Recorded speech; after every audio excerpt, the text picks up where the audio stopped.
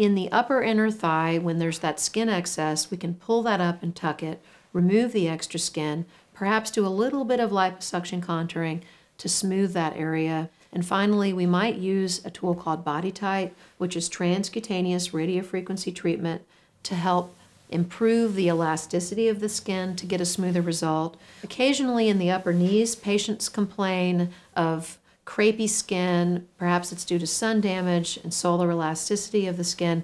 So we'll use a tool called Morpheus, which is transcutaneous radiofrequency microneedling to help tighten and improve the tone of the dermis so that they don't have that crepey elderly skin of the upper knees, which is difficult to address with a thigh lift. So occasionally for patients who have complaints of thigh laxity, extra skin, sun damage to the skin, tissue excess, we can trim the fat, liposuction to help contour, tighten the skin with radiofrequency treatments such as Bodytite, and occasionally we'll actually bring in the Morpheus, which is that transcutaneous microneedling, to help tighten the dermis itself. These are all important tools in the toolbox.